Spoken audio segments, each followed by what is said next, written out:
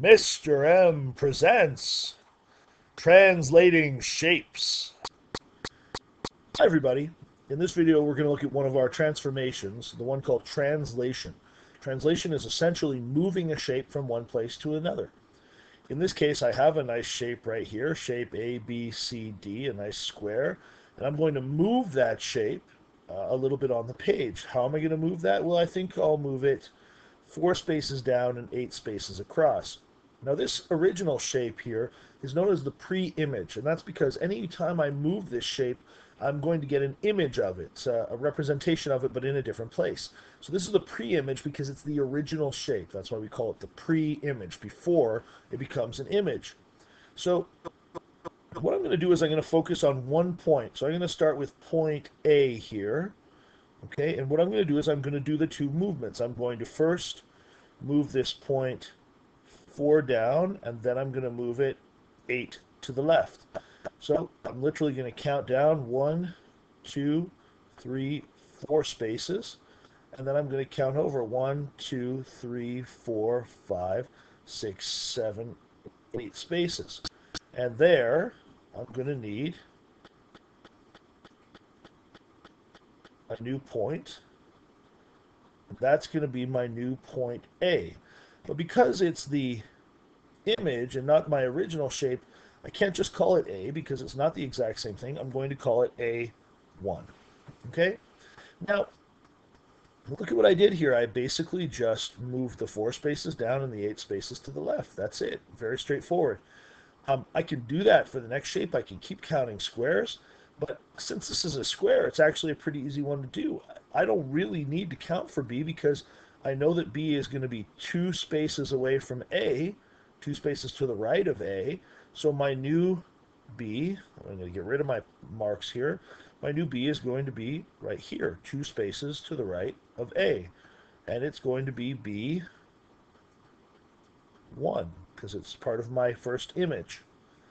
C is always 2 spaces below B, so C is now going to be there, and it's going to be C1,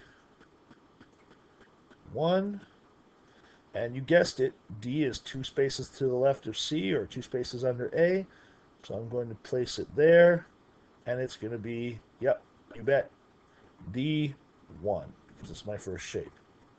So there you go. Now let's do a check and see. I'm going to pull my shape over here. I could just connect the dots if I was doing this on paper. I'm going to place it. Do I have the same shape? Yeah. Aside from my exaggerated points, I really do. So this shape just moved 4 spaces down and 8 spaces to the left. And there it is.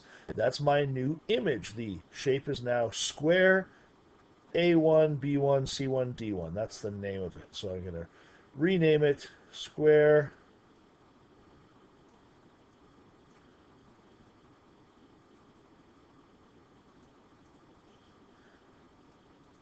A1,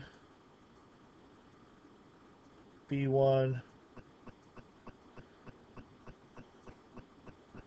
C1,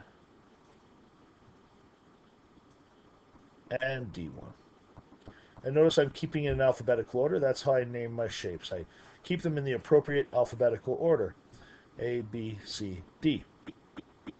Now, I'll often be asked to give the coordinates of my new shape. So for that, all I would do is look at my shapes and figure out where they are. So with A1 as an example, I would say the coordinates for my new shape are point A1, and point A1 is at -5 on the x-axis and +2 on the y-axis. So A1 would be -5, 2, and so on. It's just that simple. I would recommend that you go point by point, and if you have a complex shape, don't take the shortcut that we took. Just literally take all your points in alphabetical order and replace them and then connect the dots. Okay, and that's probably the easiest way to do it. If you take time and you're careful and accurate about how you place them and you pay careful attention to that, then you should be good to go. Okay, good luck with your translating.